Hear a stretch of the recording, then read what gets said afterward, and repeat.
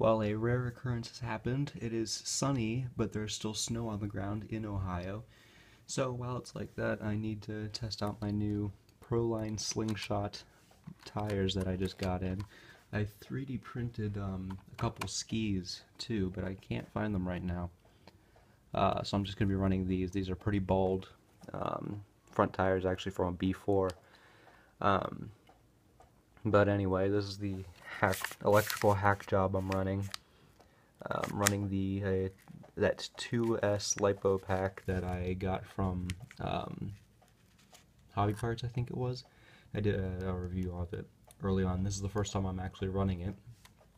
Using a Novak 410 M5, that's pretty standard from back in the day. Going to be using a Team Durango radio system, which I have wrapped in plastic bag, and a slot machine motor. This is going pretty old school right now. This is the original RC10. This is a Cadillac, so not the first, the very first RC10s, but probably from around 85, 86. Still has the 6th gear, and I'm going to be running it in the snow right now. So that should be pretty fun. Alright, I'm going to film and control this thing the best I can with only 2 hands, but here we go. Let's see how it works.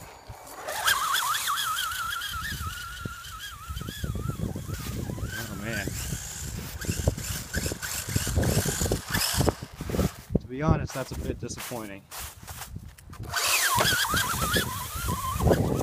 Works well on grass.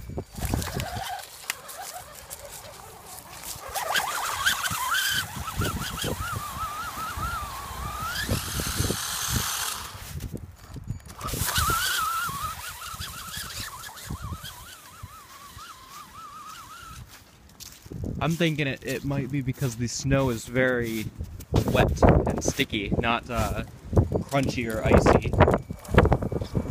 Because like I said, it is only, I mean, it's in the probably mid-40s. So the snow is melting.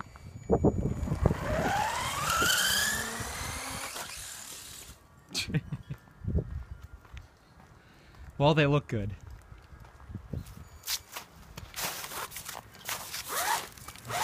You can see I'm still getting stuck, actually about just as much as I was with the normal pin tires. Yeah, well,